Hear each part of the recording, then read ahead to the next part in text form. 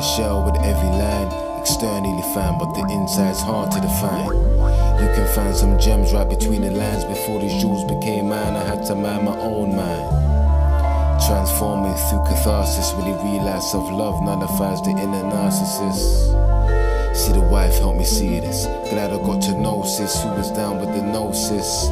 Look, self-hypnosis to self-actualize. Program the cause and the effects won't be a surprise. You can stop me when I'm telling lies and navigate these skies while these guys live a disguise. I see a beginning when I'm at the end. Truth be told, I speak a language only few men comprehend. Cause the right brain is feminine, and the spirit speaks the language of symbolism.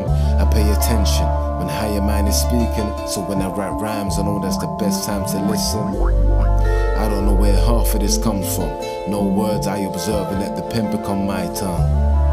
God's poet, you already know it. Keeper of the secret, so you know I keep it stoic. Got me feeling like the shit's historic. Before me, woke music was all sounding egoic. And let my ego write that bar. Feeling like Christ, I put an end to the subpar. Plus my origin's celestial, so I guess that makes me a rock star. I'm at the crossroads with Papa leg bars and carry shells. Asked a few questions, I got the answer. No spookism, you can find God in my genes. Check the stitching, that's my true religion.